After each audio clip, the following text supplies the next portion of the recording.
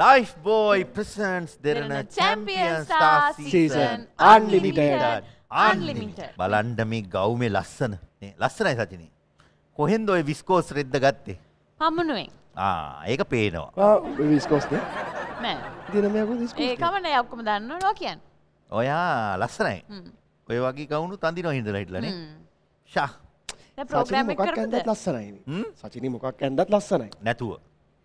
ඔය little star ඔම්මිව කරාට ඔය රොෂෙල්ලට සචිනි වගේ එන්න බෑ. ඇත්තරම. නැද්ද? ඔව්. ඔව් කියන්නේ. සචිනි. අපි මොකද කරන්නේ? මනෝජයගේ සින්දුවක් පටන් ගන්න නැද්ද? කො මනෝජය අපිට දැන් මියුසික් දෙන්න. කොහමද? අම්මා.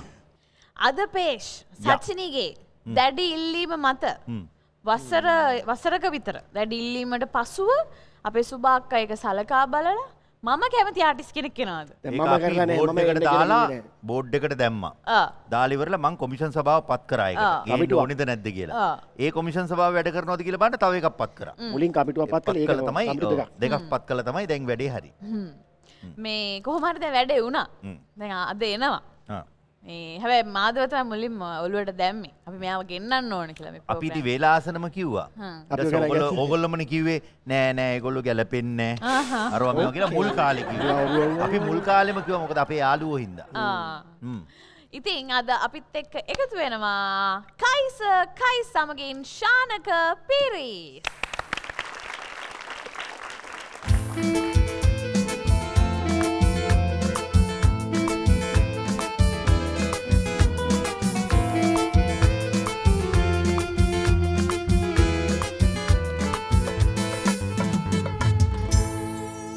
සමග ඉන්න අපේ ඩ්‍රීම් ස්ටාර්ස්ලා ඉන්න අපේ ඔරේෂා ඉන්නවා අම්මා ශාන ගැන මේ පැත්තට මේ කවුද අම්මා පොඩි බලන්නකෝ සෞම්‍යා ඉන්නවා ඒකනේ මලිත් ඉන්නවා මේ අයිස ඉන්නවා සාද කතා කියන්න අද අපේ ශාන කැවිල්ලා ඉන්නවා ඔක්කොම ඉන්නවා බලමු පොඩ මංජුල පීරිස් මහත්මයා වගේ නේ මූණ හා ඒ වගේ නේ පුතාද ඒ වගේ වෙන්න එපා. ඒතර මේ ලොකු පුතාද පොඩි පුතාද? මේ ලොකු පුතානේ. ලොකු පුතා. අයියා. ඒතර අයියා.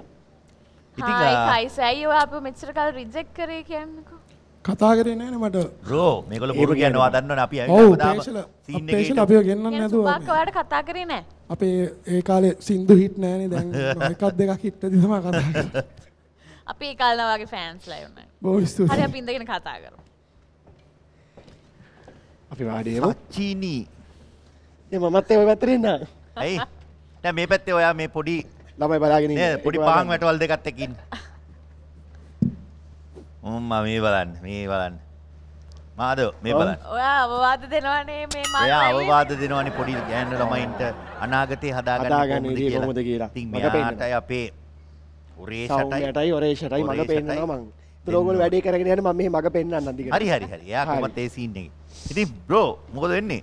සීන් එකේ ඉන්නේ. සීන් එකේ ඉන්නේ කොණ්ඩේ සුදුයි රැවුල කලෝයි. ලස්සනයි. ලස්සනයි. ඔයා ඔය ස්ටයිල් එක නත්තල් ලං එද්දි රවුල ලස්සනයි. හැබැයි මේක සුදු කරා නම් තමයි බ්‍රෝ මරු.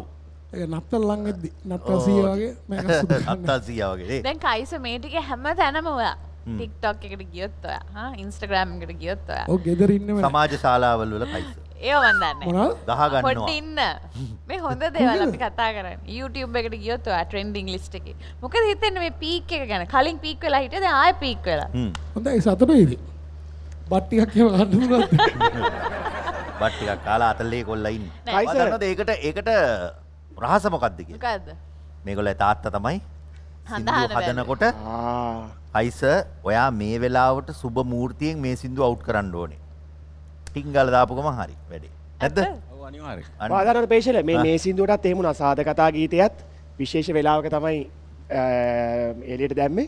එතන ඉඳන් උදේ නැගිටිනකොට ට්‍රෙන්ඩින් කොල්ලා. උදේ නැගිටිනකොට ඒක ට්‍රෙන්ඩින් ඇවිල්ලා. බලන්න. හොඳයි ඉතින් සතුටුයි. ඉතින් අපේ ගායක ගායිකාවෝ දැන් කොහෙටද යන්න ඕනේ සින්දුවක් දාන්න අලුත් සුබ මූර්තියෙන්. අම්මා කොහොමද ඒකත් නැද්ද? නේද අතින් ඔයාට මොකක් හරි එළියට දාගන්න ඕනේ සුබ මූර්තිය. දාගන්න ඕනේ දැන් ඉස්සර. මොකද්ද දාගන්න තියෙන්නේ? බලමු ඉතින් මං කරන මොකක් හරි බලලා දාන්න. කෙල්ලොන්ට මෙසේජ් කරන්න වෙලාව බලලා. කෙල්ලොන්ට මෙසේජ් කරන්න වෙලාව බලලා. පුතේ දැන් ගහපන් බඩු පැකට්. ටික් උතුරු දිශාව බලලා. 8:20 පාර.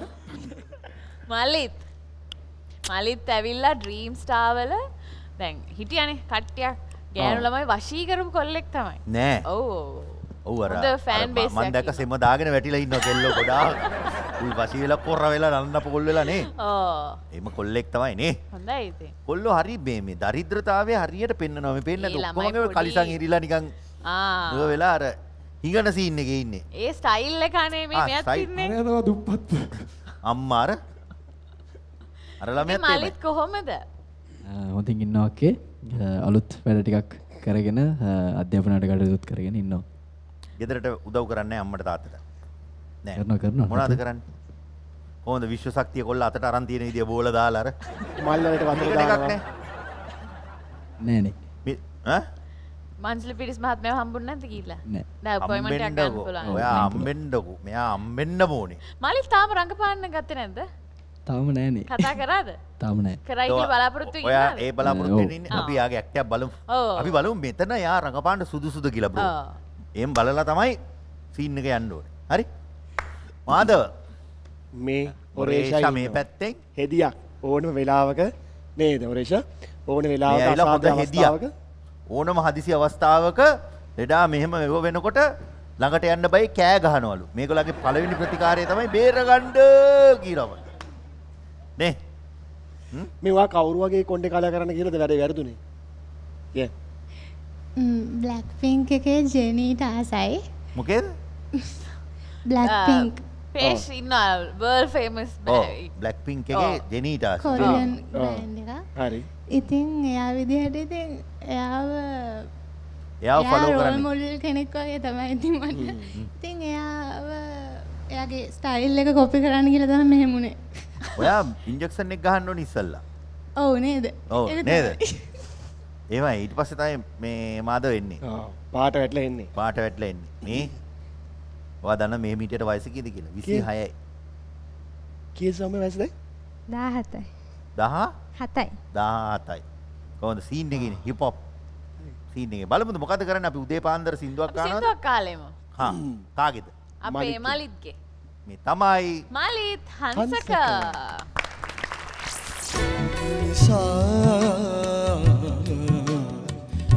මරණ තුඩක් නැති මිනිසා බලා සිටී.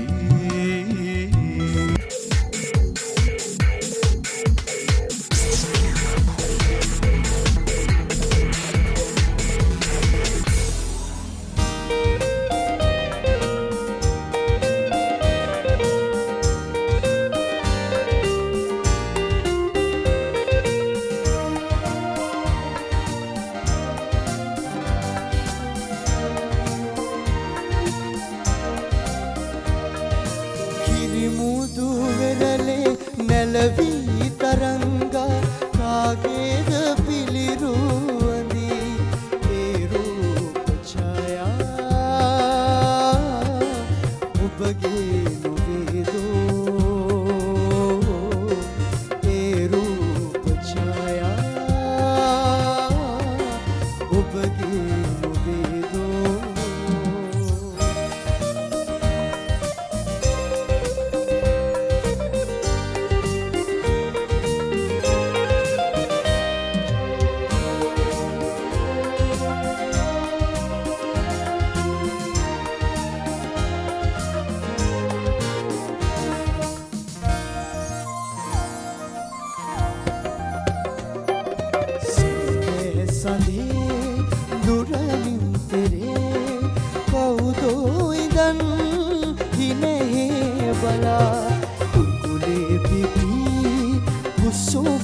වගේ ලංවෙන්න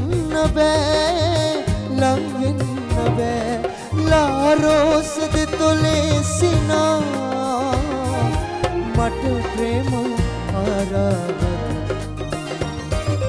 කිරිමුදු වෙරළේ නැලවී තරංගා කාගේද පිළිරුවඳි ඒ රූප ඡායා ඔබගේ නොවේදෝ ඒ රූප ඡායා ඔබගේ නොවේදෝ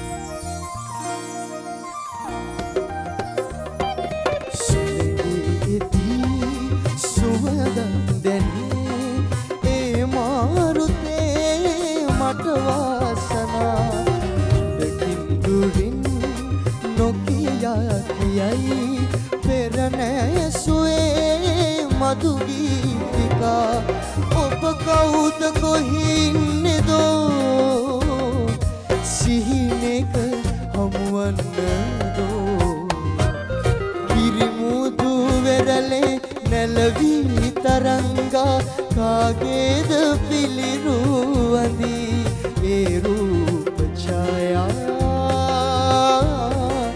ඔබගේ නොවේදෝ ඒ රූප ඡායා ඔබගේ නොවේදෝ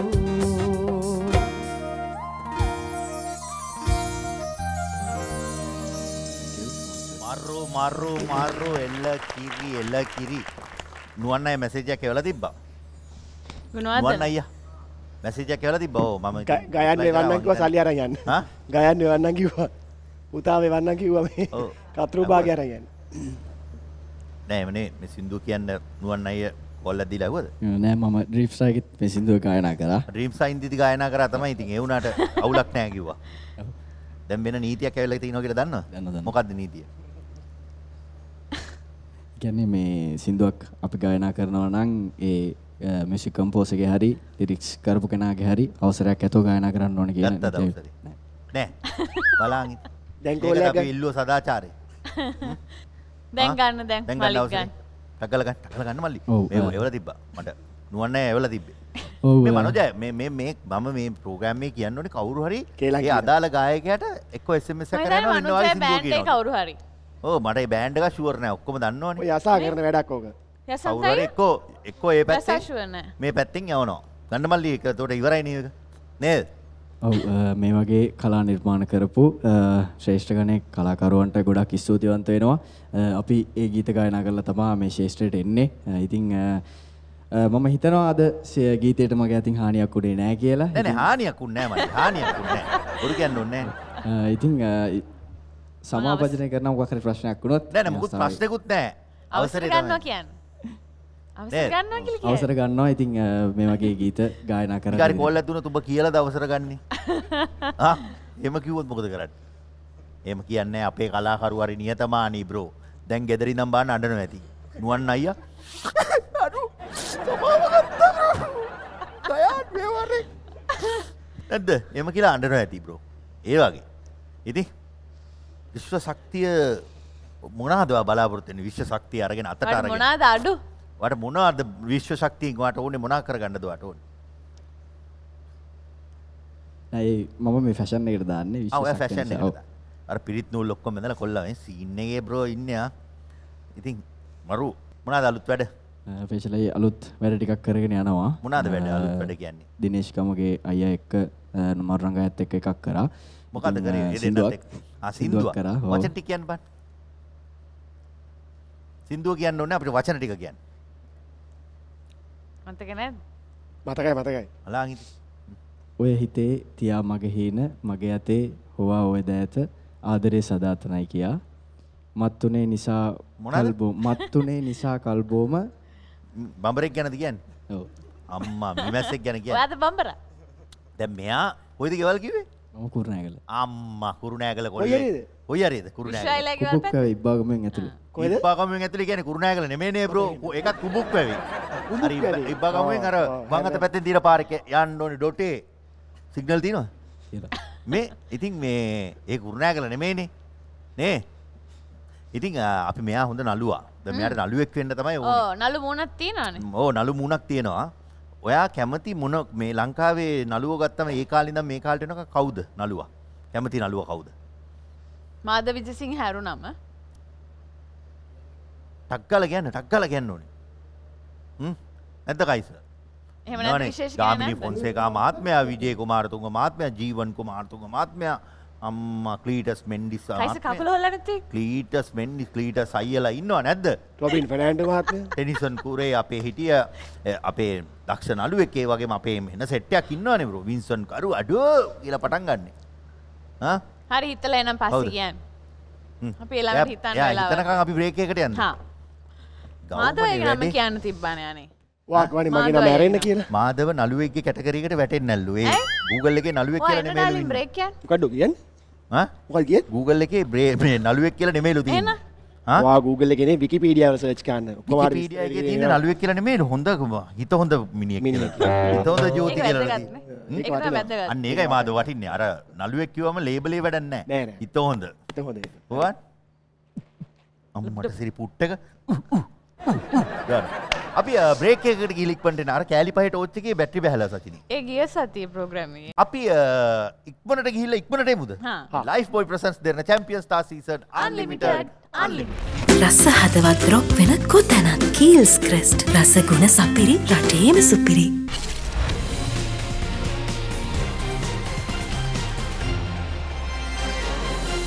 ලයිෆ් බොයි ප්‍රසන්ස් දෙරණ champion star season unlimited unlimited. ඒ පැත්තට යනවද මේ පැත්තට යනවද? පොඩ්ඩක් ඉන්න. ඇයි? මීගමු කෙල්ලෝ දෙන්නේ දෙපැත්තේ ඉන්නේ. පූ. අඳුරගත්තා දැන්. මෙයාව මට මතක කොහොමද දන්නවද? එක්ස්ප්‍රස් පර්සල් නැවෙන් අර ආවේ ප්ලාස්ටික් කෑලි එකතු කරා කියන්නේ. ඒ අයියේ එහෙම කරන්නේ එපා කියද්දි පවුලම ගියා. පවුලම ගිහලා එකතු කර මම දැන් ටීවී එකේ පෙන්නනවා ඔයගොල්ලන්. අයියේ එපා කියද්දි. එපා කියද්දි අයියේ එහෙම කරන්නේ. එහෙම කරේ නෑ. හරි ඒවට මොනවද කරේ ඔයගොල්ලෝ ගෙදර ගිහිල්ලා? ඒ මේගොල්ලෝ අර ප්ලාස්ටික් මෙව අරන් ගිහලා උණු කරලා. මොනවද කරේ ඔයගොල්ලෝ? මොනවද කරේ ඒකට? අපි ඒක කරේ නෑ. ගෝණි 20ක් ගිහින් දාගත්තා. ඔව්. උරේසලට නිකන් දෙනවනේ ඔළුව කැපුවක් කරි ගන්න. මේ කිඹුලා පිටිය මේ වැලිහේන. වැලිහේන කියන්නේ මීගමුට ගොඩක් එහා බ්‍රෝ. මීගමුව නෙමේ. එයා තමයි කිව්වේ ඉතින් මම මීගමුව නේ. වෙන්නප්පුව මාරවීර පැත්තටද? ඒ පැත්ත ඌ එන ඩොට. අනේ නෑ. එන ඩොට. මෙයා නම් කිඹුලා පිටිය කියලා කියන්නේ අම්මා කෙලින්ම කිඹුලා පිටිය. උපේකත් එක්කලා ගේම. දන්නවනේ ආ. උපේකත් එක්ක කිඹුලා පිටිය. උපේක මෙයාව ගණන් ගන්නෑ මෙයා උපේකව ගණන් ගන්නෑ. එහෙම සීන් එකකින් ඉන්නේ. එහෙම නෑ. හා? එහෙම නෑ. පොඩ නිකම්ම මුණන්නේ තියෙන්නේ. කයිස මොකද හිතෙන්නේ? පොඩ ගැන්ග්ස්ටර් කෙනෙක් වගේ නේ. හා? පොඩ ගැන්ග්ස්ටර් කෙනෙක් වගේ. ගැන්ග්ස්ටර් සීන් එකේ ඉන්නේ. නේ? නැද්ද? ඉතින් මේ ශානක දැන් හැම සතියෙම අපේ දෙරණ පටන් ගන්නෙත් ඔයගලගේ තාත්තගේ ඉන්නේ මන්සල පිරිස් මහත්මයාගෙන් සවුන්දා උදේට ඒ පලාපල බල්ලා තමයි පටන් ගන්න.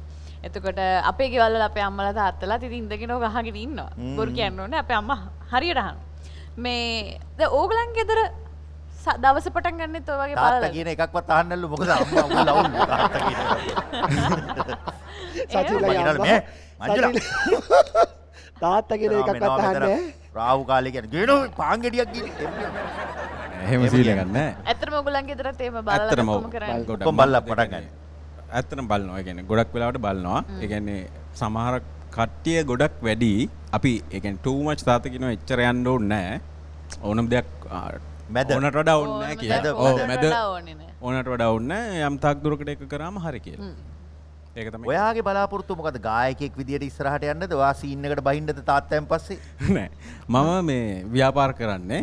මම ආසයි මේ සිං කරන්න. මියුසික් වලට ගොඩක් ආසයි. ශානක මොනවද කරන්නේ ව්‍යාපාර? මම ඇත්තටම ජෙම් කරන්නේ. දැන් කර කර හිටියා මේ කොරෝනා මේ පීරියඩ් එකත් එක්ක ඒක නැවතුණා. ඕම් අර සීන් එකත් ඉගෙන ගන්නකො බ්‍රෝ. කවුරුත් ඔයාවත් මල්ලිවත් එක්ක ඉගෙනගෙන නැද්ද? නෑ ඉගෙනගෙන තියෙනවා. මල්ලි ඉගෙනගෙන තියෙනවා. මමත් ඉගෙන ගන්න ආසයි. හැබැයි කරන්න නෙමෙයි කියන්නේ. මම මගේ පර්සනලි ඉගෙන ගන්න කැමතියි. පටන් ගන්න.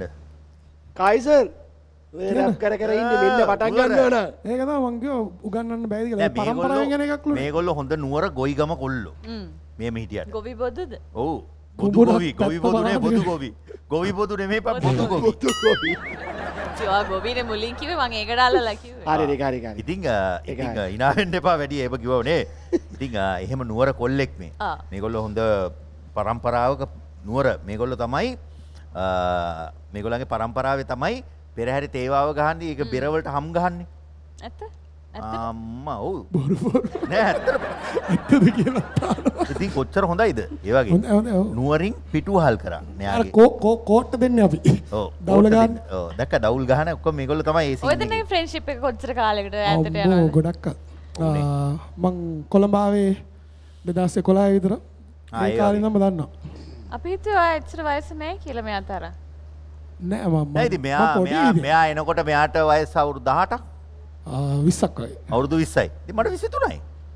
නැද්ද බ්‍රෝ? ආණ්ඩු. 23 වෙනි බර්ත්ඩේ එක ගත්ත දැන් අවුරුදු 6ක් විතර. කයිසර් වා ගිහිල්ලා නැද්ද මේ පේෂල්ගේ බර්ත්ඩේ පාටිස් වලට? සර්ප්‍රයිස් බර්ත්ඩේ පාටිස් දෙන්නේ. ඒක තමයි මට යන්න බැරි වුණා එදා. මට වෙන වැඩක් තිබ්බා. බොරුවට යන්න තිබ්බා. එහෙනම් ගොඩාක් කතා කරලා ඉරාජ් තමයි. හැබැයි ඒකේ මොන දේවල් ඔක්කොම මම දන්නවා. අවශ්‍ය ටික. කොල්ලා මේ හිටියට හොඳ විප්ලවකාරී. සමාජ මාධ්‍ය වගේම සමාජ ශාලාවලත් හොඳ විප්ලවකාරයෙක් ට්‍රෙන්ඩින් වන්න හැමදාම ගහගෙන හරිද ගහගෙන සචින් හරි ගහගෙන ට්‍රෙන්ඩ් එක වාර පොඩි සුළු වැරද්දක් අයියෝ ඒක කියනවා හැමදාම මෙයාට හොඳ නෙමෙයි වැරදි ඒවා තමයි ඔක්කොම පේන්නේ නෑ වැරදි නෙමෙයි ඉතින් අපි එහෙම කියන්න එපයි මේ මෙයාගේ ඇයි පේෂලකින් ඔයාලට රෑ වෙලා කෝල් සෙන්න හිටපු ගම නෑ හිටපු ගම මම රෑ වෙලා කෝල් කරලා hina වෙලා කට් කරනවා හේතුව මොකද්ද මෙයාද කෝල් කරන්නේ හේතුව ඉතින් පෙර වැරදි අපි දැන් මම මොකද කරන්නේ මුකුත් කියන්නේ රෑට hina වෙලා කට් කරනවා හලෝ අයිස නෑ දාඩි කතා කරන්නේ මුකුත් කියන්නේ හලෝ හලෝ හලෝ පේෂල කියන්නේ මානසික වැරදා ඉතින් බා දැන් අපිට ඒක අපි දැකලා නැහැ නේ අපි එක්ස්පීරියන්ස් අපිට බලන්න ඕනේ කොන්වර්සේෂන් එක ඔව් මම දැන් මේ ඔයාලට කෝල් කරනවා රෑ නෑ මේම කෝල් කළා මම ඉතින් යාළුවනේ ඉතින් මොනාරි කරදරයක් දන්නේ නැහැ කියලා මාත් ඉතින් මනුස්සකමට ආස කරනවා. දැන් නම් ආස කරන්නේ නැහැ. කරදරයක් වුණත් දැන් මම ආස කරන්නේ. මේම කෝල් කරනවා ඔන්න දැන් කෝල් කරනවා. Ton ටොටො ටොටොන් ton ton ton ton. Hello. Bro. නෑ මොකුත් බ්‍රෝ මොකුත්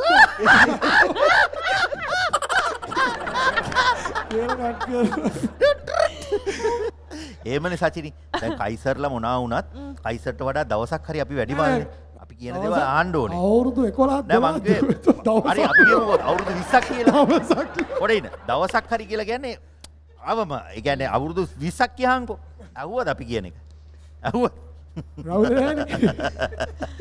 හරි දැති ඒක අපි මේ ඔයාගේ පළවෙනිම හිට් වුණ රැප් එක මොකද්ද කලු නෝටි ලංකාවේ ගොඩක්ම හිට් උනේ ස්වීටි මණික තමයි පළවෙනියට ලොකෝට හිට් උනේ ඒ කියමුද කෝකිස් අවුරුදු නැගිටලා කියන්න ඕනේ සීන් එකේ සීන් එක ස්පෙෂල් සම් කඩවාඩ මම යන්නේ නැති ෂෝල ස්පෙෂල් තමයි කියන්නේ ඕ නේ මම දැකලා තියෙනවා මම දැකලා තියෙනවා කෝකිස් අවුරුදු මේ මිසතේ නොමුදු වෙනවද මගේ ළඟට වස්තු හඳාම් බලලා හදමු පොරු චිකි බීට්ස් මහත පිට්ටු සාරි අඳන් දාලා වලලු ෂෝටි මැනික නටනව බං අත අල්ලලා දුන්නා තොත්තු මේගොල්ලෝ මේමයි චිකි බීට්ස් කියන එක අපි අපේ සාමාන්‍ය අපේ ස්ටුඩියෝ එක ඇතුලේ වචනයක් හරිද චිකි බීට්ස් චිකි බීට්ස් කියන්නේ කෙට්ටු කෙල්ලන්න මහත පිට්ටු කියන්නේ මොනවාද මහත පිට්ටු මහත කෙල්ලන්ට මහත පිට්ටු කියන්නේ අපේ කොලිකුට්ස් කියලා ෂෝටි මැනික ෂෝටි කියලා කියන්නේ ඒ ලස්සන කෙල්ල ෂෝටි මැනික කියන්නේ මේ අර ඉංග්‍රීසි විතරක් කතා කරන ෂෝටි මැනික ඊට පස්සේ කොලිකුට්ස් කියලා ඒක ඒ වචන කියන්නේ අපේ එතන සෙට් වුණාම ඉරාජුයි මමයි ඉන්ෆාස් තමයි ගොඩක් වචන. ඔයාලා පර්සනල් එක්ස්පීරියන්ස් තමයි ඔයාලා ලියන්නේ නේ. ඔව් ඒවා කියන්න බෑ පර්සනල් එක්ස්පීරියන්ස් ලියවලා. ඒවා ඒ වචන වලට ගෙවන්න ඕනේ අර. පයිසා ගෙවන්න ඕනේ ඔය ඉන්ෆාස්ලට අපිට. කියන සැරේට ඔක් ගන්න ගෙවන්න. ඔය මහත පිට්ටු එක ස්ටැලින්ගේ. අපි මොනවද කරන්නේ? අපි ශානක සින්දුවහමු. ශානක පීරිස්ගේ අලුත්ම කුළුඳුල්ම. මේගොල්ලෝ ඥාතිනේ. ශානක පීරිස්, මනෝජ් පීරිස්, චරිතා පියදර්ශිනී පීරිස්, දීපිකා පියදර්ශිනී පීරිස්, පූර්ණිකා පීරිස් ඔය ඔක්කොම ඥාති. හරි මන් දෙන්නද දැන් බ්‍රෑන්ඩ් එක. අපි යහමු ශානක පීරිස්ගේ නවතම කුළුඳුල්ම ට්‍රෙන්ඩිං සාද කතා. මේ ගීතය සුබ මූර්තියෙන් වෙලාව බලා නේද? සූර්යා බැස යද්දී නේද දැම්මේ? බැස යද්දීනේ දැම්මේ. බැස යද්දී නැගෙද්දී ට්‍රෙන්ඩින් වෙන්න. බැස ගිය සූර්යා නැගෙද්දී ට්‍රෙන්ඩින් වෙන්න. ඒ වගේම ලග්නේ මොකක්ද? කන්‍යා. කන්‍යා ලග්නයේ සිටි තරුණයා සිංහ ලග්නයට මාරු වෙන්න. නැද්ද? තමයි මේක ගීතේ දැම්මේ මේ තමයි ශානක පීරිස් සමගින් කයිසර් කයි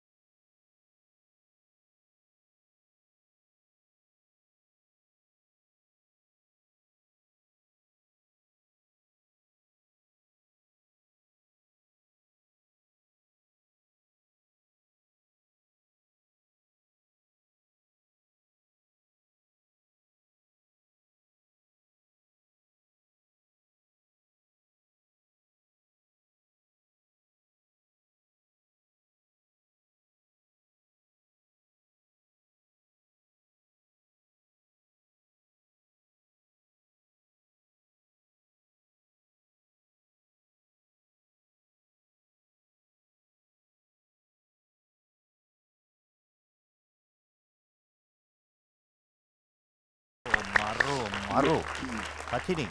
ඔය මාන්ට සචිනි ඔය සින්දුව කවුද ලිව්වේ හැදුවේ? මනුරංග විජේසේකර තමයි මේ ගීතය රචනා කරේ. කවුද? මනුරංගය තමයි ගීතය රචනා කරේ. මම හරිනේ. මනුරංගය තමයි මියුසික් කරේ K2 කරේ කවිෂ දොඹවෙල. මෙලඩි එක කරේ දිනේෂ් ගමගේ. දිනේෂ්. ඒ වගේම මේ මියුසික් වීඩියෝ එක කරේ අපේ සංදේශ් බණ්ඩාර. සංදේශ්. ඔව්. එතකොට අරගොල්ලෝ මගෙන් අහනවා කයිස කියන එකේ ඔරිජිනල් නම මොකක්ද කියලා. අමිල.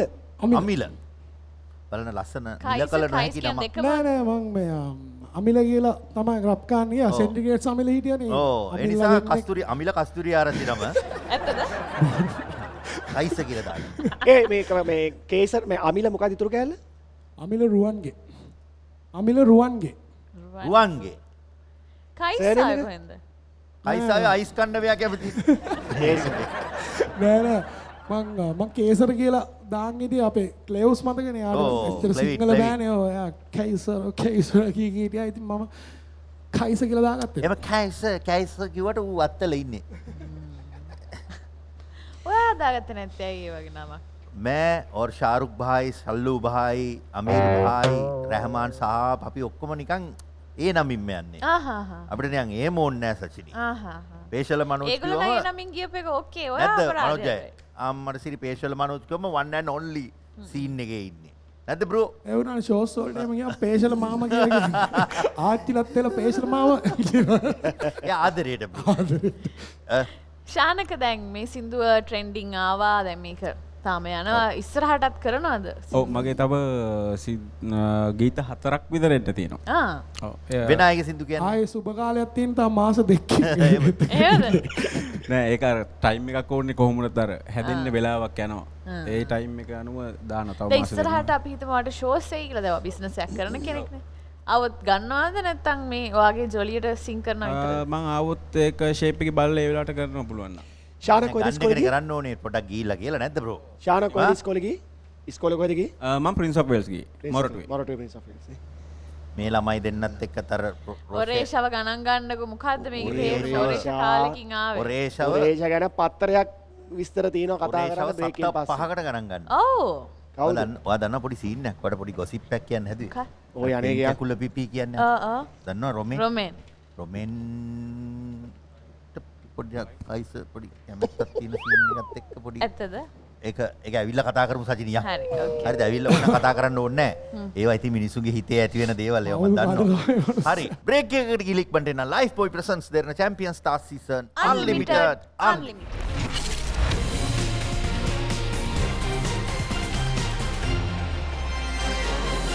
Life Boy presents දෙරණ Champion Star Season Unlimited. හරි මේ වගේ ප්‍රශ්නට අපි යමු. ඇත්තද මෙයා කිව්වේ? එයා කියන පෙම් කැකුල මන් තමයි පෙම් කැකුල හැදුවේ රොමෙන් වෙන කෙනෙකුට.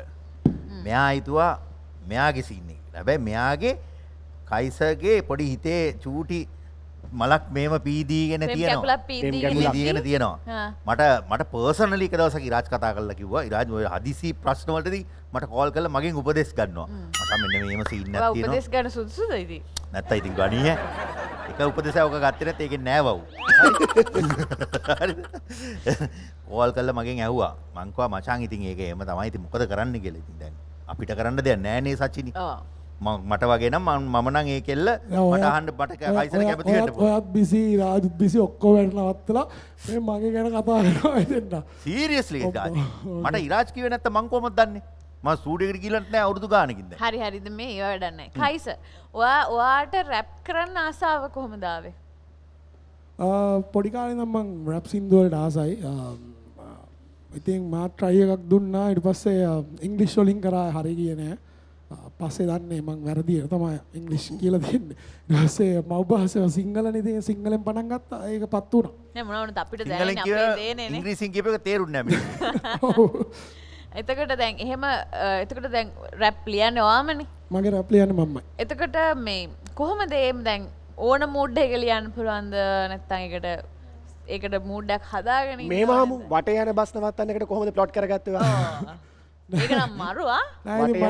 මට දිනේෂ් කතා කරලා ගාව මේ සින්දුවක් තියෙනවා වෙරළුමාල කියලා තනිකඩ කොල්ලෙක් ගැන ලියන්නේ කියලා ඉතින් මම නිකන් වටේ යන බස් නවත්තන්න අපේ හිටයක ඩිපෝද බොට පණ දෙන්න මට වෑගිල්ල ඔන්න කපන් ගිහින් ත්‍රිපෝෂ කට්ට කාලා රජ උනේ මං දැන් ඔය බිසෝද ගලේ චිත්‍රය අඳින්න මං බොට මන මගුල් ෆොටෝද ඉතින් මං ඒව කිව්වා ඉතින් ඒ කියන්නේ අපි කට්ට කාලා දෙකට ආවම ඊට පස්සේ කෙල්ලෝ එල්ල කියනවා අයිතිවාසිකම් කියන්නේ නෝ අපේ කෙල්ලෝ අපේ දේවල් වල ඔව් ඒ කියන්නේ මොකද්ද වාට ඒව අත්දැකීමක් තියනවද බ්‍රෝ ඒක දෙකොල්ලෝ මෙහෙමනේ කොල්ලොත් එහෙමයි කෙල්ලොත් එහෙමයි මොකද සීනේ සචිනේ ඔය කෙල්ලෝ කොල්ල මොකද සීනේ නෑ ඒක වෙනස් වෙන්න පුළුවන් දැන් මෙයාට වෙන්නත් පුළුවන් ඒක මට වෙන්නත් පුළුවන් මොකද්ද උනේ උඹට මට මොකුත් උන්නේ නෑ මම කියන්නේ වෙන්න පුළුවන් මොනවද වෙන්න පුළුවන් අයිතිවාසිකම් කියන එක ඉතින් ගෑ තමන්ගේ කෙල්ලට තමන්ගේ කොල්ල අයිතිවාසිකම් කියන්නේ නෑ ඒක තමයි යා කියන්නේ කොල්ලට කියලා ගන්න මම කියන්නේ තමන්ගේ තැනකට ආවම ඔය ඔතන ඉන්නේ මම ඉන්නවා උදව් කරා නම් ඔන්න අයිතිවාසිකම් එහෙම සීන්නේ උදව් කරා කියන්නේ රැප් එකක් ලියලා දීලා නෑනේ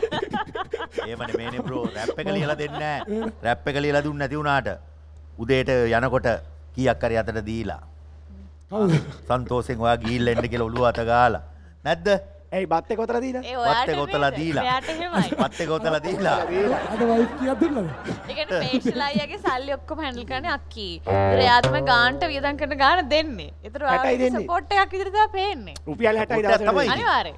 මැනේජ්මන්ට් එකනේ. නැත්නම් මොනවද කියන්නේ මැනේජ්මන්ට් එකනේ. නැත්තම් එහෙම වුණාම අපි ඔක්කොම ඉවර කරනවනේ බ්‍රෝ. one night අපි ලක්ෂ 10ක් 15ක් පුස් ගාලා මෙහෙම අනුන්ගේ සල්ලි. හා? අනුන්ගේ සල්ලි. අනුන්ගේ සල්ලි නේ අපේ සල්ලි. ඉතින් ඔරේෂා ඔරේෂා හනවා කයිසර් ෆයිසර් ගහලා දෙන්න කියලා. ඔව් ෆයිසර් කියවද? නෑ නෑ හා? මොඩර්න් ඔරේෂා අම්මාවලු අර කයිසර් ෆයිසර් ගහලා දෙන්න කියලා. එහෙමද? ඔයා නර්ස්ද? නර්ස් වුණාද? තාම නෑ. දැන් ග්‍රැජුවේට් වෙලා ඉවරයි. දැන් තියෙන ඉතින් බෙහෙත් දෙන්න. යන්න තමයි. යන්න තමයි කියන්නේ එලෝ. නෑ. දැන් ඔයා නර්ස් කෙනෙක් විදියට ඔයා ඔය වගේ ඇඳුම් එහෙම ඇඳගෙන එතන ගියාම ලෙඩ ෆුල් චාටර් එක අනාථ වෙනවා. නෑ දැන් ඉතින් ඉවරයිනේ ඉතින් කෝස් එක ඒ හින්දා ඉතින් පොඩ්ඩක් ඉතින්. නෑ ඒ කියන්නේ ඔයා දැන් කෝස් එක ඉවරලා දැන් තාම වැඩට ගියේ නෑ. නෑ තාම නෑ. දැන් කොහෙද යන්න බලාපොරොත්තු වෙනවා? මැටර්නිටි වෝඩ් එකට යන්න තමයි. මැටර්නිටි එකට යන්න. ඇයි මම ආසයි ඒ වෝඩ් එකට. නෑ. ඒ කියන්නේ අපිව ට්‍රේනින් දාලා තියෙද්දි අපි කියමු ඔයා වැටෙනවා කොල්ලෝ ඉන්න වෝඩ් එකකට. හරිද? ඔයා යනකොට එම්ෙන් කොල්ලෝ කින්ඩිය දානවා. ඔයාලා IDH එකේ මේල් වෝඩ් එකක් මේල් එක. ඔයාව IDH එකට දානවා මොකක් හරි සීන් එකක් වෙලා හරිද? IDH එකට දාලා IDH එක කොල්ලෝ වෝඩ් එකකට. හරිද? ඔයා යනකොට එනකොට ඔයාට වීලු කරනවා කොල්ලෝ. අරවා මේවා කියලා මේවා අතපය මේව කරගෙන ඉන්නේ උන්. ඔයා මොකද කරන්නේ? ඇහුන්නේ නැහැ යනවා. දෙතුන් පාරක්ම කරනවා ඔයාට. කියන්නේ ඇහෙන්නේ නැහැ වගේ ඔයා එම්ෙන් යනකොට අම්මට කවුද බං අර කළු මැඩෝනා වගේ යන්නේ කවුද බං? ඒ වගේ කින්ඩි. ඒ කින්ඩිය ඉවසන්නම බෑ. මොකද කරන්නේ? ඒ මොනොත් ඉතින් තද වෙනවා. එතකොට අර කැඩිලා තියෙන කකුලට ගන්නවද බැට් එකකින්? ගාලා එකක් දීගෙන යනවද? එහෙමද? එහෙම කරන්නේ නැහැ ඉතින්. එහෙනම් නිින්ද යන්න බෙහෙත් දෙනවා. ඉදි දවස. එහෙමද? ලෙඩ නිදි දවස. එහෙම දෙනවද? අපි සින්දුවක් අහනද ඩාන්ස් එකක් බලමු? ඩාන්ස් එකක් බලමු. අපි ඩාන්ස් එකක් බලමුද? සෞම්‍යගේ මේ තමයි සෞම්‍යා සෙනාලි.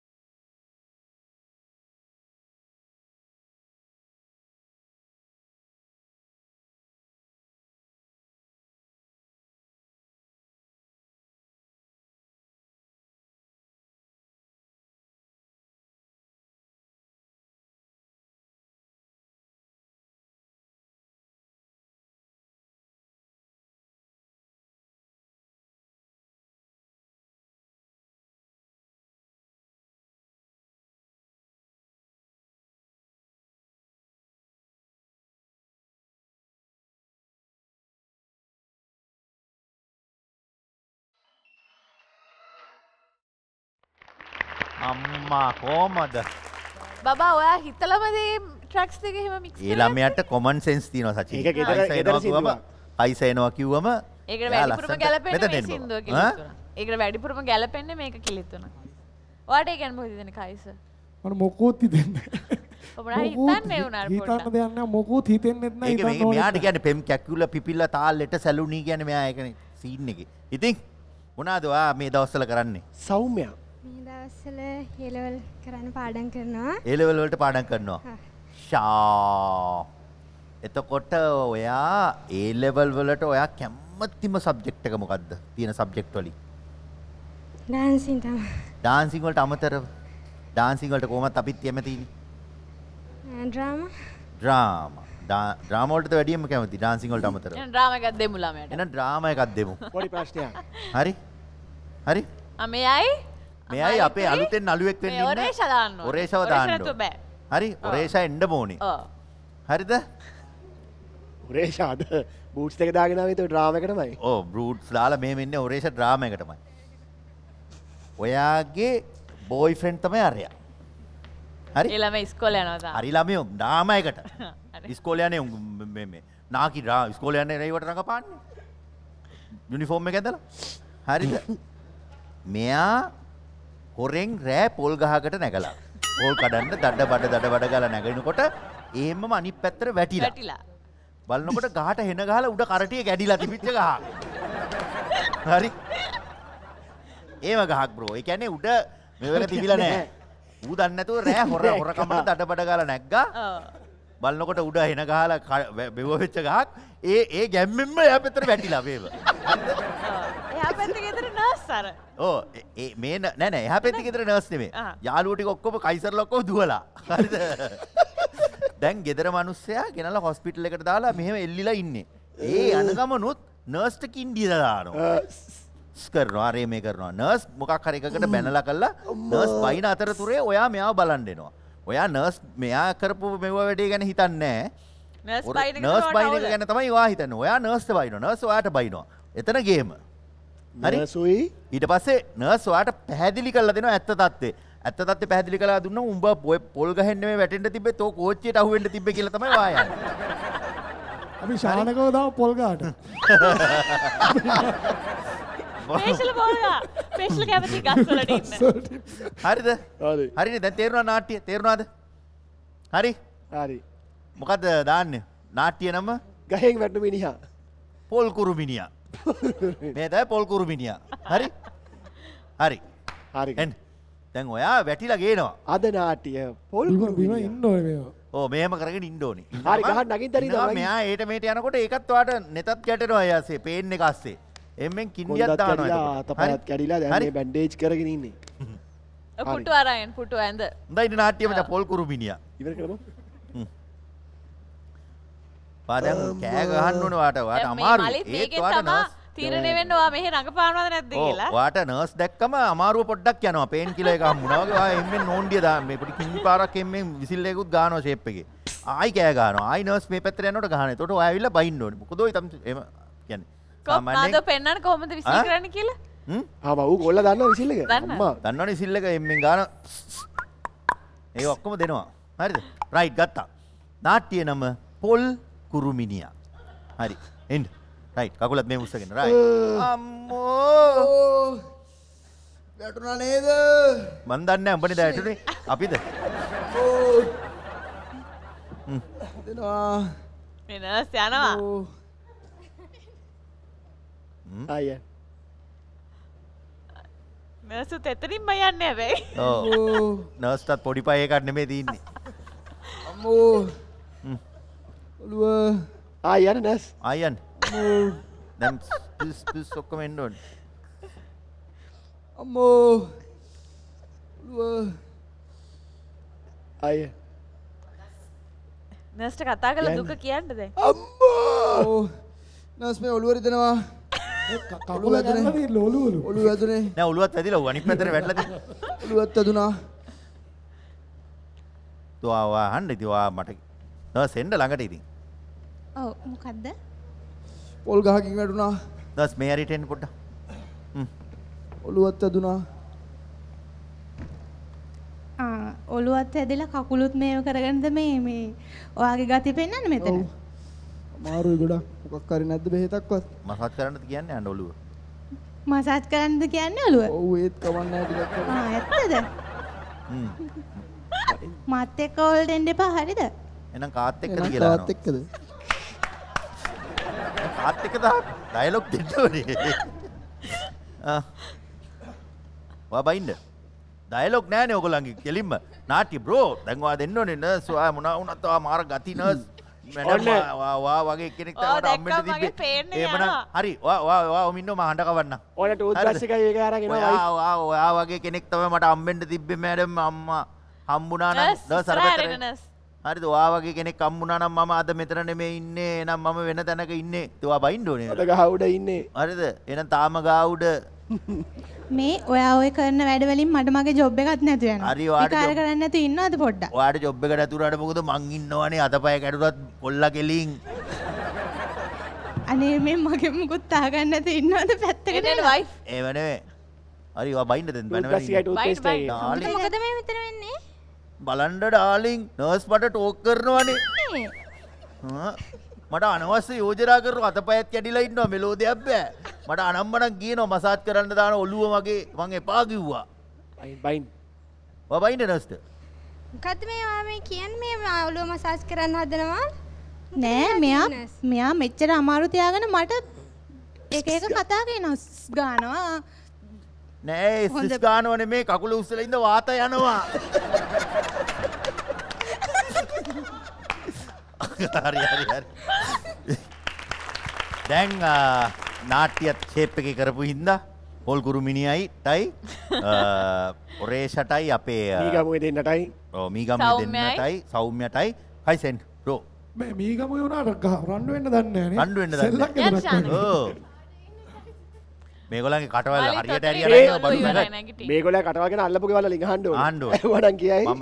මම දෙනවා අපේ කට්ටියටම ටොෆි වැස්සා.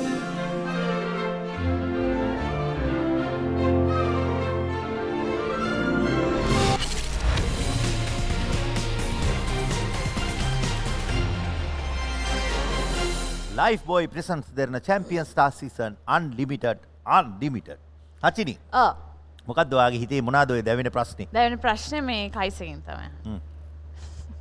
මොකද්ද? ඔය ෂේප්ස් ගලලා පෙන්නනකො අපිට මූණ පොඩ්ඩක් අනේ ලස්සන ඇස් දෙක ගන්න කොහමද? කයිස මම ඔයාගේ ෆෑන් කෙනෙක් උනේ කතන්දරේ. ඒකින්ද පොඩි කැලක් කියන්න. කියමු. ආදරය යනු දුකට තව නමක් හදවත ගෙවිලා දැනෙන්නේ නෑ දුක තවත් අමතක කරන්නත් බෑ දැඟලුවත් ඔය ඇස් පාඩම් වගේ චක්කරේ දෙවරක් රෑ වැටිලාම පාඩම් පිහිටිම වලේ දවල්ේ තටුනේ කෙලෙ නිසා ආදරේ තමයි සතුටට මන්තරේ විශ්වාසෙ නැත්නම් වැඩක් නෑ ජප කරත් නිරන්තරේ යන්න දෙන්න අහකට පල්ලක් නෑ වතුරෙන් මිය දුන්නු මලකට ඉතින් යන්න ඔය සතුට ඇති තැනට ඒතයි එතන එපා දුක එද්දි එතනට මේ දැක්කනේ ශානක මට පොඩි ප්‍රශ්නයක් තියෙනවා ශානකෙන් අහන්න. දැන් ශානක ඉස්සෙල්ලාම නිර්මාණයක් කරනකොට සෑහෙන අපි හිතනවානේ මම මේ වැඩේ මං හිට වෙන්න කරන්න ඕනේ. ඒතර ශානක ඔයා මේ වැඩේ ලෑස්ති කළා මේකේ රැප් එකට ඇයි කයිසර්ම තෝරගත්තේ? නෑ මං ඇත්තටම කයිසගේ වචනවලට මේ ආසයි. ඒ කියන්නේ මෙයා කයිස රැප් කරන්නේ කතා කරන අපි දැන් ඒ විදිහේ වචන ටිකක් නේ තියෙන මගේ ඒකට දාලා තියෙන වචන ටිකත් ලස්සනයි. මම කයිසර කතා කරලා කිව්වෙත් මම මුකුත් කිව්වේ නෑ සෝං එක යවලා කිව්වා මේකට ලස්සන වචන ටිකක් දාන්න කියලා. මෙයා යපු පළවෙනි ටිකම මට නෑ ඊට පස්සේ වා දන්නවා කිව්වා කයන්ෙන් නම පටන් ගන්න කෙනෙක්. ඔව් මේ වෙලාවේ බැලුවම මේ ග්‍රහචාර වලට අනුව කයන්ෙන් නම පටන් ගන්න එකෙක් තමයි එයා නුවර පැත්තේ කෙනෙක් වුණොත් තවත් හොඳයි කියලා. එයා කන්දු පළාතක ජීවත් වෙනවා නම් තවත් හොඳයි කියලා. කියනකොට මෙයා බැලුවා කයන්ෙන් කවුද ඉන්නේ? නෑ Google කරා. තාත්තා ඊට පස්සේ කිව්වා බලලා මෙයාගේ වෙලාව ගෙන්න ගත්තා. මෙයාගේ ලග්නේ බැලුවා. මෙයා ඉස්සර කන්‍යා දැන් වෘෂභ. හරි? ඇත්තද? නෑ ඇත්තටම මෙයා ඉස්සර කන්‍යා. නුවර ඉඳන් කොළඹට එනකොට මෙයා කන්‍යා දැන් වෘෂභ. කාලගුණේ වගේ ලග්න වෙනස් වෙන්නේ උපද්දයි. හරිද? ඊට පස්සේ තාත්තා බැලුවා අර වැඩේ හරි. ඔය ඇත්තට මොකද ලග්නේ? මේෂ. ඒ ඉස්සර කන්‍යා දැන් වෘෂභ. ඔයා දන්නා සචිනී දැන් සින්දුව ගෙනල්ලා දුන්නාම වැඩේ මරු හරි ඊට පස්සේ කයිසර් පොඩ්ඩක් හොයලා බලලා කවුද මේ ශානක කියන්නේ කියලා ඊට පස්සේ හරි දැනගත්තා කොහොමද පවුල් පරිසරය කියලා ගැලෙව්වා දත. ලොකු ගාණක් ගැලෙව්වා. ගාණක් ගත්ත කොල්ලගේ. ලොකු ගාණක් ගැලෙවෙන. මං හිතන්නේ මේකට ගත්තා මිලියන 2ක් කොයිද? 2 මිලියන්. අන්දහත් තුරක සල්ලි ගත්තා. නෑ එච්චර ලොකු ගාණක් ගත්තා. මං සින්දුවට ඇත්තටම ආසයි. මට දිනේෂ් වඩ මැනිකක් නේ දුන්නේ. නෑ මට දිනේෂ් කතා කරුවා මං ඇත්තට මේ සින්දුවට ආසයි.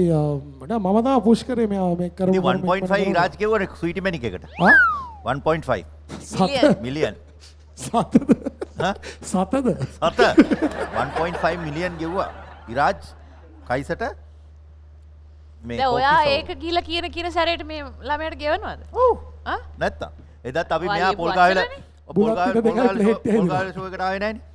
පොල්ගාවෙල ෂෝ එකට ආවේ නැහැ. යන ගමන් මායිරාගේ කයිසර් කියලා මෙයා මේව කරේ නැහැ. යටින් රුපියල් 5000ක් දාලා ගියා. දොරට යටින්. දාවදිනේ. හැබැයි කයිස මොන වුණාද වැරදි නේද රුපියල් 5000ක් එහෙම දීලා යන එක. මොකද මේගොල්ලෝ ෂෝස් වල ලක්ෂ ගණන් නේ. පොඩක් ඉන්න.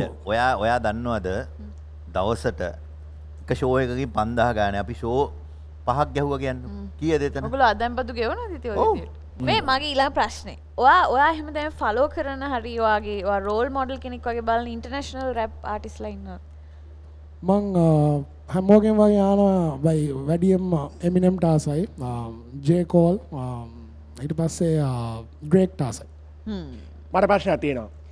මේ ශානක ලංකාවේ ආටිස්ට්ලාගෙන් ඔයා ආස ගායකයෙක් ඉන්නවද මෙන්න මේ ටයිප් එකේ මේ ස්ටයිල් එකට මං ආසයි කියලා වෙන කෙනෙක්?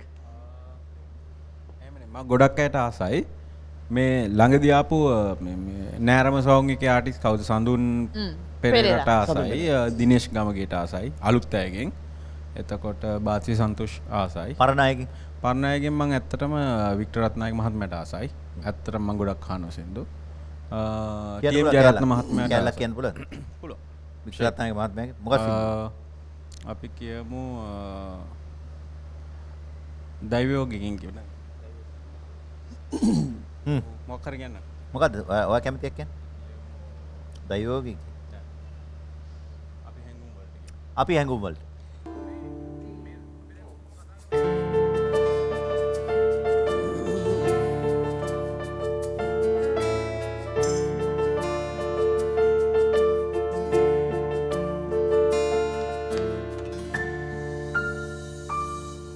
අපි හැඟුම් වලට ඉඩදී මොහොතක් ඉඩ ලබා ගනිමු තරමින් වියතක්. අපි හැඟුම් වලට ඉඩදී මොහොතක් ඉඩ ලබා ගනිමු තරමින් වියතක්. හඳ පානේ මඳ අඳුරේ අත් පටලා යමු ආයේ අත් පටලා යමු ආයේ. මාරු වන්නේ ඒකනේ නැද්ද? ලස්සනයි. කොල්ලා හොඳ සින්දු අහන ගමන් එයත් සින්දු ටිකක් කරනවා. එහෙම එන්න ඕනේ නැද්ද? අයිසාන්නේ නෝමස් ආනෝ මොනවාද ආන්නේ? ඕන එකක් කාලා ඉතින් මම. ඔය වැඩියෙන්ම ආස ආටිස්ට් කවුද ලංකාවේ? මං සේනක බඩවර මහත්තයා ආසයි. රැප් ආටිස්ට්ලා ඔයා හැර ලංකාවේ? මං කේමෙක්ට ආසයි. අලුත් ආටිස්ට්ලාගෙන් ෂාන් පුතාට ආසයි. ඩිලෝ උසි සේනි හැමෝම ආනවා ඉතින් මං. ඉස්නු ඒ සෙට් එක. ඒ උසීට මාත් ආසයි. සුබාකට කිව්වට ගෙන්නන්නේ නැහැ. සුබා උසී කිව්වම් බෑනේ මෙතන ඔක්කොම මේ පැත්තේ වෙම්මින් ඉන්නේ. නෑ ළමගේ නම. උසී. උසී අපි දන්නේ බල්ලා උසී කියලානේ බා. එයා ටැලන්ටඩ් නේ. මාරු ටැලන්ටඩ් අතන. ඔරේෂා මෙහෙන් සෞම්‍ය මෙහෙන්. ඔරේෂා පොඩ්ඩක් සෞම්‍යයට කැමති නෑ. කවුද? අනේ එහෙම නෑ. මේ විතරක් නෙමෙයි. ඔරේෂා 12න් 15 ඉන්නකොට තමයි අංජලී මෙත්සරා 8න් 15 තරඟේ හිටියේ. හරිද? දැන් අද හම්බ වෙලා දෙන්න කතා කරලා ගිහින් තියෙනවා. ඉතින් පොඩි ඇටැක් එකක් තියෙනවා. දැන් ඔරේෂා කැමති නෑ. එයාගේ වයසේ ඉන්න ගායිකාවන්ට එච්චරම එයා එහෙම කැමති නෑ. ඩෝන් කියාරානේ මම එදා මෙතන කතා කරගෙන ඉන්න මම අහගෙන මේ මෙතන මේ වේගේ තේ එකක් බොන ගම. මට ඒගොල්ලෝ අදාළ නෑනේ. මොනවාදනේ කියන්නේ? අන්න ඒ වගේ. වරු කියන්න එපා. නෑ ඇත්තටම එහෙම එපා ඔරේෂා. මොකද දන්නවද? එහෙම මිනිස්සු අනිත් එක්කෙනාගේ අගය කරන්න නැද්ද කයිස? නැද්ද? හිතේ හිතා ගන්න මූණට කියන්න එපා. එළියට පිටට කියන්න එපා. ඔව් ඒක හිතේ තියාගත්ත හිටියට කමන්නේ නෑ. නෑ මේ ඒක මතුරුල වැල් ටිකක් ගහලා දාන්න ඒක වෙනම දෙයක්. ඕ. එහෙමත් හිතන්නේ නෑ ඉතින්. ඔයා ඇත්තටම ඔයාට නිකන් ඇටැක් එකක් වගේ ඉන්නේ කවුද? මේ එහෙම ඔයාගේ වයසේ ඉන්න ගායිකාවන්ගෙන් ලංකාවේ. ඔයාට නිකන් ඇටැක් එකක් වගේ නේ. ඔයාට ත්‍රෙට් එකක්. මෙයා නැත්තම් මේ වගේ තැනකට මට යන්න තිබ්බා වගේ එකක් ඔයාට කවුද හිතෙන්නේ? හිතන්න සින්දු එකට මනීෂා හිටියානේ. හරිද? මනීෂා හිටියේ මනීෂාගේ chance එක ඔයාට ආවනම් වගේ හිතෙන්නේ නැද්ද ඔයාට? ඔව්. එයා සින්දුත් කියනවා රඟත් පානවා. ඇක්ටුත් කරනවා. නේද? මට කවුද ඉන්නේ වගේ? එහෙම ඇටැක් එකක් කියලා හිතන්නේ නැහැ. හැමෝම ඉතින් දක්ෂ ළමයි ඉන්නවා. ඉතින් මං උත්සාහ කරන්නේ මගේ උපරිම කරන්න මිසක් අනිත් අයත් එක්ක තරඟ කරන්න නෙමෙයි. ඒ වගේ අලුත් සින්දුවට තියෙන ප්‍රතිචාර කොහොමද? මේ ඊයේ පෙරේද සින්දුවක් කරා. සංදේශ් මියුසික් වීඩියෝ කරේ. කියන්නකෝ සින්දුව ගැන. අලුත් මියුසික් වීඩියෝ එකක් කරා. ඒකේ නම හදවත උන්මාදයිද? හදවත ඔල්මාදයිද? ඈ? උන්මාදයිද? උන්මාදයිද. හදවත උන්මාදයිද? දැන් ඉතින් ඒකේ ලිරික්ස් කරේ සම්පත් ප්‍රනන්ඩපුල්ලේ අංකල්. මියුසික් කරේ කියන්නේ බා සම්පත් ප්‍රනන්ඩපුල්ලේ අපේ යාළුවා. ඔව් ඒ ළඟදී බැද්දේ. ඕ ළඟදී බැද්දේ. අංකල්ලු. හරි අයියා. හරිනේ. පොඩි අයියා කෙනෙක්. වයසත් නෑ. මියුසික් කරේ ප්‍රියන්ත නාවලගේ අංකල්. මොන අංකල්? ප්‍රියන්ත නාවලගේ අංකල්. ප්‍රියන්තය පවුබක්. ඒක නම් කමන්නේ නැහැ කියන්නේ තාත්තගේ යාළුවෝ. මියුසික් වීඩියෝ එක කරේ සංදේශ් බණ්ඩාර අයියා. අංකල්. අයියා. සංදේශ් බණ්ඩාර අංකල්ලු. ඒගොල්ලෝ හැමෝම ආදරෙන් මතක් කරනවා. මියුසික් වීඩියෝ එකේ හිටියේ කවුද? මියුසික් වීඩියෝ එකේ හිටියේ හෂිනි වන්‍යාරච්චි අක්කී, සරින්දු හසරංග අයියා. අංකලුයි. අයියයි. ඒකේ මොකද්ද දැන් කියනවද ඒක? අපි වාගේ සින්දුව කියලා ඒක කැලකුත් කියමු. හා? මෙයාගේ සින්දුව කිව්වට පස්සේ ඒ කැලලත් අපි හාමු. සෞම්‍ය ඔන්නේ අම්මේ. සෞම්‍යා කියනවා සෞම්‍යයට ඔය එන එක සිටි ඔෆ් ඩාන්ස් කවුරුවත් සෞම්‍ය කියන nothing අයියේ මට. බාස්කර් මොන බාස්කර්ද? මම තමයි සෞම්‍යගේ බලාපොරොත්තු මොකක්ද අනාගතේ කවුරු වෙන්නද බලාපොරොත්තු වෙන්නේ? කවුරු වෙන්නද කියන්නේ? අනාගතේ කවුරු වෙන්නද? ඩාන්සින් ටීචර් කෙනෙක්. ඩාන්සින් ටීචර් කෙනෙක් වෙන්න. උඩ රට පහත රට? හැම පැත්තෙම. ඔයා මීගමුවේ ලොකුම ඩාන්සින් ස්ටුඩියෝ එක අරින්නද කල්පනාව? උත්සාහ කරනවා ඉතින්. මීගමුවේ ලොකුම එක. ඔව්. දැනටවා රමෝත්ගේ ටීම් එකේ නේද ඉන්නේ? ඒ දැන් රමෝට්ටත් වැඩේ දෙන්න හදන්නේ හිමීට ළඟින් ඉඳලා. නෑ එහෙම නෑ. රමෝත් මීගමුවේ නෙමෙයිනේ. නේද? කුරණ. ඔයා අරින්න කුරණට කිරණ විසි වෙන්න ලොකු ඩාන්සින් ස්ටුඩියෝ. ගහලා ඔයාගේ ෆොටෝ දෙක තුනක් දාලා ඔයා ගහන්න හරියට නැටුම් ඉගෙන ගන්න මෙතනට එන්න. ඒතකොට අනිත් ඒවා ඔක්කොම බොරු කරන්නේ. හරි? නැද්ද? යටින් රමෝට් වඩා ලාභයි කියනවා. ඔව්. රමෝට් වඩා ලාභයි. හොඳයිනේ. හොඳ නැද්ද? ටැග් ලයින් එක ඒක තමයි. ඔයා මොකද්ද ඔයාගේ ඩාන්සින් මේ ස්ටුඩියෝ එකට නමක් හිතාගෙන ඉන්නවද දැන් දාන්න? නමක් තියෙනවද? එහෙම නෑ තාම. නලියනවා කියලා දාගන්නකෝ. නලියනවා. නේද? ඔය ගාන්ට මේ වැඩේට සෙට් වෙනවා. ඔය මාසෙකට සැරයක් විතර එන්නේ. දේ බ්‍රෝ. ඔව්. ඉරාජ් එක්ක. අයිස. නලියනවා ඩාන්සින් ඇකඩමි. නැද්ද? දැම්මා රමෝට්ට වඩා අඩුයි. රමෝට්ට වඩා හොඳයි. හැබැයි ලාභයි. අපි සචිනී සින්දුවක් අහනවද? දැන් ඇත්තම කිව්වොත් කයිසව මේ දවස්වල මේ ප්‍රෝග්‍රෑම් එකට අපි ගෙන්නන්න හේතුව තමයි වෙරළුමල් රැප් එක. නමුත් මේ මාධව අනවශ්‍ය ප්‍රශ්නයක් අහලා ඒක කලින් පොඩ්ඩක් කිව්වා. ඒකට ෆුල් එක අහන්න ඕන. නේ? Vije. Any time bro. Vije සිංහනේ. Any time. අපි ආරාධනා කරනවා කයිස්ට මේ වේදිකාවට පැමිණෙන්න. කයිසර් ඒ රැප් ගායන ඉදිරිපත් කරන්න. කරමු අපි. වෙරළුමල් අමිල කේසර්ලාගේ කයිසර් කයිස්. දම්වැල කැඩුව මන්දන් එල්ල පිතිකරුවෙක් වගේ මැද පෙළ නොබියව වටෙම කෙල නගිනව ජීවිත පඩි පෙළ ඉස්සර කුචි දැන no feelings ගෑස් එපව් යන්නේ දරවලින් කුමාරයෙක් මම උපන්න මලින් වැඳ පම්පෙම ඉල්ලන්න කලින් වටේ යන බස් නවත්තන අපේ හිත යකොඩි පොද බොට පන දෙන්න මට බෑකෙල්ලේ ඕන කපන් ගිහින් ත්‍රිපෝෂ කට්ට කාලා රජ උනේ මං දැන් ඔය බිසෝද ගලේ චිත්‍රය අඳින්න මම බොට මොන මගුල් ෆොටෝද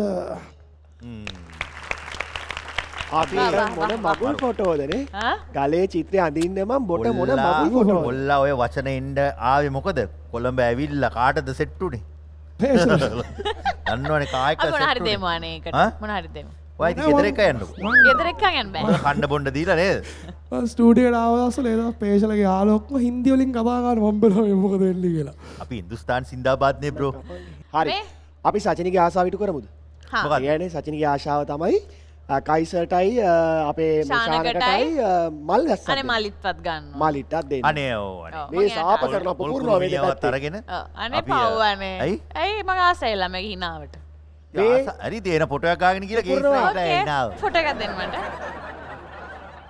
අර ළමයාගේ හිනාවට ආසයිලු සචින ලස්සනයි නේ ළමයා ඔව් ඉතින් අපි නෑ කිව්වද අපි පොල් කුරුමිනියා කියන ආදරේටනේ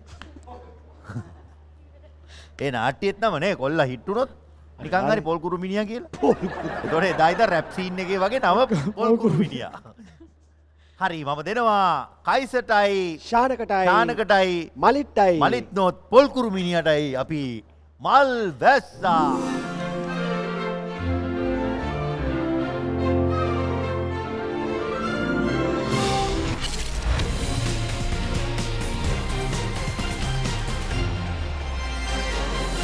Life Boy presents Derana Champion Star Season Unlimited. හචිනි. ඔය වැඩියම උස්සලා තියෙන්නේ මොනවද? එම්බුත් උස්සලා නෑ. හදවත් නේ. ඒක හරි ඩීප් නේ. හදවත් උස්සලා තියෙන සචිනියා. මං කාගේද හදවත් ඉස්සේ? අයියෝ මනෝජයගේ ඉස්සේ. වයසක හදවතක් නා වයසයි අද. හොඳයි ඒ හදවත් පිරිසිදුයි. මනෝජයගේද? ශානක හදවත් උස්සලා තියෙන කාගේද? ගර්ල්ෆ්‍රෙන්ඩ් කෙනෙක් නැද්ද? නෑ ගර්ල්ෆ්‍රෙන්ඩ් කෙනෙක් නෑ. උරු කියන්න එපා. නෑ අතරම නෑ.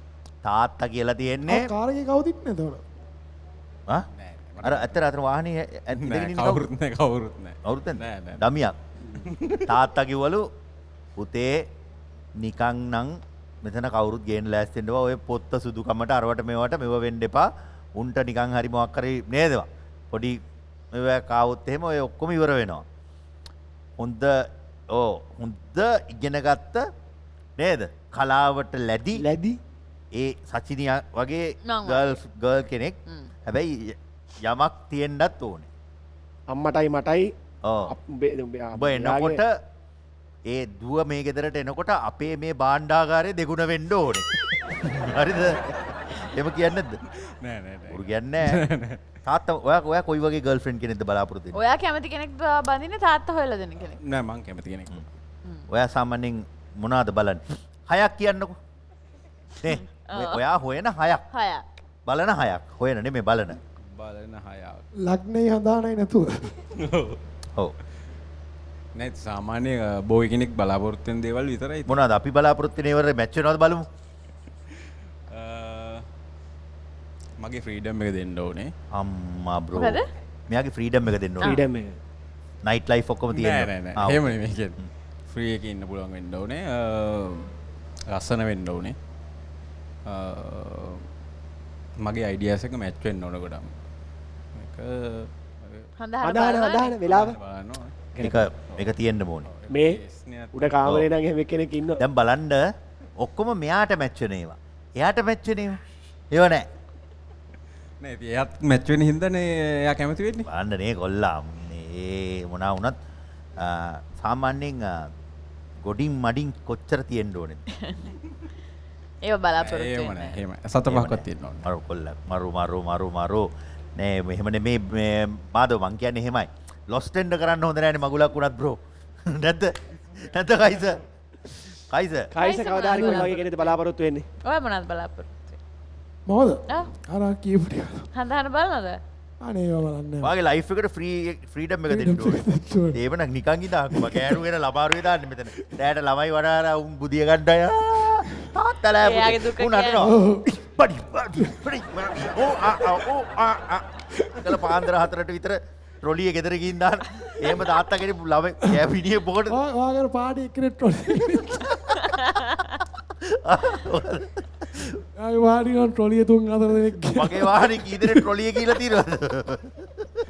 මේ මැදින් මැද මේකලයි පෞද්ගලික ඒවත් එනවා. අපි මොකද කරන්නේ? අපි ඔරේෂාගේ සින්දුවක් අහමනේ. කතා කරානේ ගොඩක්. මේ තමයි ඔරේෂා රශ්මි.